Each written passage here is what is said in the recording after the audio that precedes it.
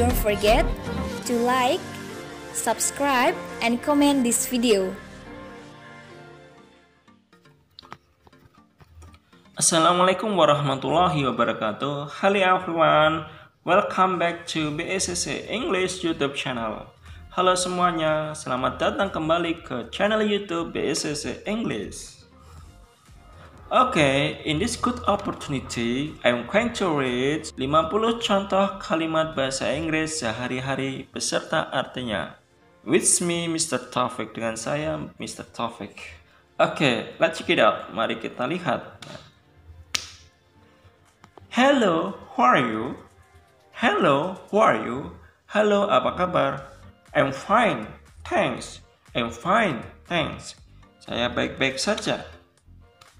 Nice to meet you. Nice to meet you. Senang bertemu denganmu. What's your names? What's your names? Siapa namamu? Where do you live? Where do you live? Di mana kamu tinggal? You look beautiful wearing that dress. You look beautiful wearing that dress. Kamu terlihat cantik memakai baju itu. Do you want to have breakfast with me? Do you want to have breakfast with me? Apakah kamu mau sarapan denganku? What's your father? What's your father? Apa pekerjaan ayahmu? He is a lawyer. He is a lawyer. Dia adalah seorang pengacara. What's your mother's job? What's your mother's job? Apa pekerjaan ibumu? She is a teacher. She is a teacher. Dia adalah seorang guru. My family and I are at the restaurant. My family and I are at the restaurant.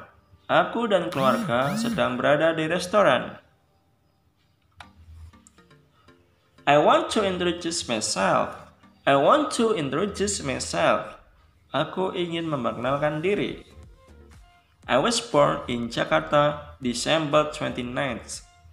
I was born in Jakarta, December 29th. Aku lahir di Jakarta, tanggal 29 Desember. I live in Depok. I live in Depok. Aku tinggal di Depok. What is your age? What is your age? Berapa umurmu? Do you have siblings? Do you have siblings?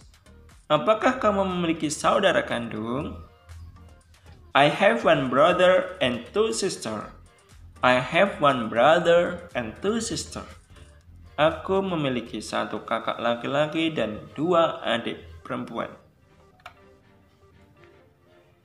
He is on his way home. He is on his way home. Dia sedang di jalan menuju rumah. Don't leave me alone. Don't leave me alone.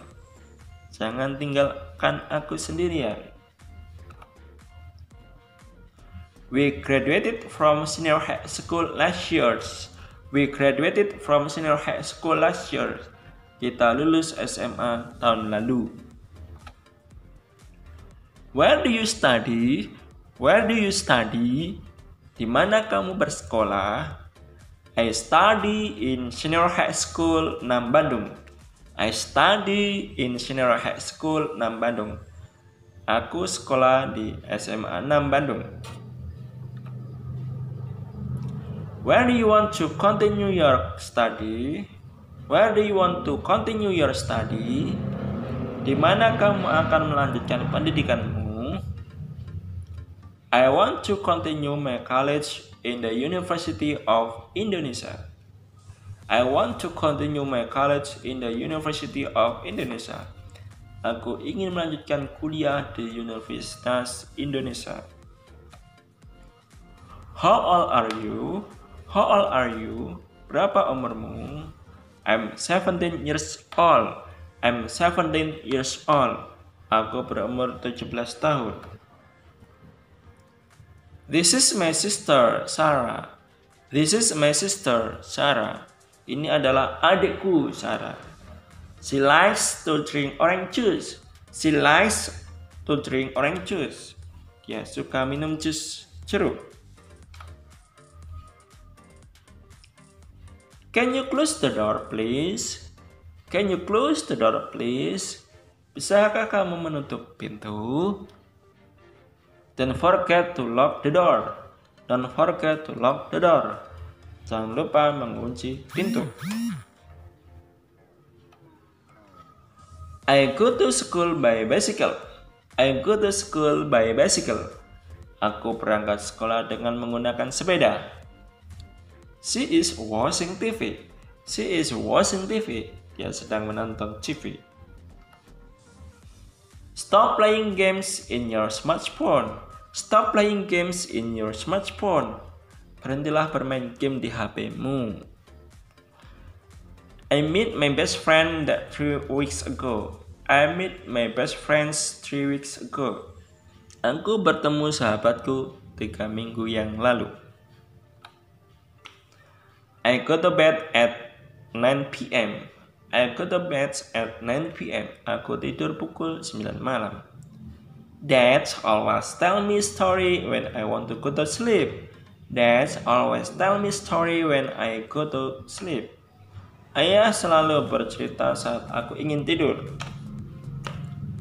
Throw your rubbish there. Throw your rubbish there. Buang sampah di sana. I got headaches from sleeping too much yesterday. I got headaches from sleeping too much yesterday. Aku sakit kepala karena terlalu banyak tidur kemarin. I forgot to clean my bedroom. I forgot to clean my bedroom. Aku lupa membersihkan kamarku. I forgot to bring my homework to school today. I forgot to bring my homework to school today. Saya lupa membawa PR saya ke sekolah hari ini. My alarms wakes me up every morning. My alarm wakes me up every morning. Alarmku membangunku setiap pagi. My mom is a teacher. He teaches geography. My mom is a teacher. He teaches geography. Ibuku adalah guru, dia mengajar geografi. Unlike usual, today I read my bag to go to school. Unlike usual, today I read my bag to go to school. Tidak seperti biasanya, hari ini aku mengendarai sepeda untuk pergi ke sekolah. I check on my social medias every day. I check on my social media every day. Aku mengecek sosial mediaku setiap hari. I interact with many people at school. I interact with many people at school. Aku berinteraksi dengan banyak orang di sekolah. I check on my social media every day. I check on my social medias every day. Aku mengecek sosial mediaku setiap hari. I drink coffee every day at work. I drink coffee every day at work. Aku minum kopi setiap hari di tempat kerja. I wash my face after I woke up. I wash my face after I woke up. Aku mencuci muka setelah bangun tidur. Mountain air feels cool and fresh. Mountain air feels cool and fresh. Udara gunung terasa sejuk dan segar.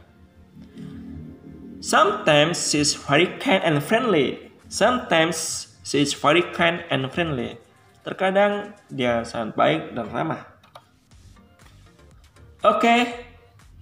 Thank you guys for watching this material today.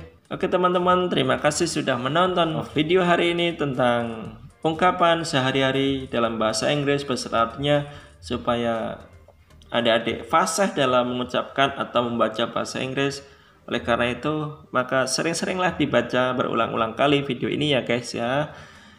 Semoga bermanfaat. And don't forget to like, subscribe, and comment this video. Dan jangan lupa ya untuk like, subscribe, dan komen. Semoga video ini selalu bermanfaat ke banyak orang. See you the next video. Sampai jumpa di video selanjutnya. Dadah.